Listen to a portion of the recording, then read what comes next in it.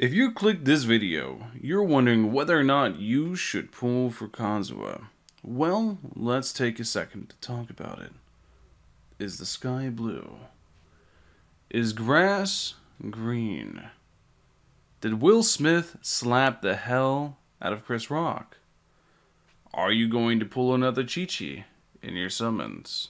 Does Genshin Impact have good endgame? Wait, that's not a good example. Damn. Does anybody even care about the 2.8 patch? Damn, gotta think of better ones.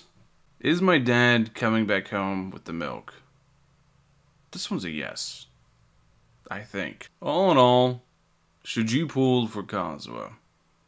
If you like him, the answer is obvious. If you don't like him, pull for him.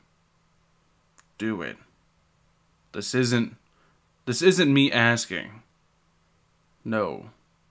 You must. Listen here, if I gotta listen to all of you complain about missing Kazuha one more time, I think I'm gonna snap, so you better pull for him.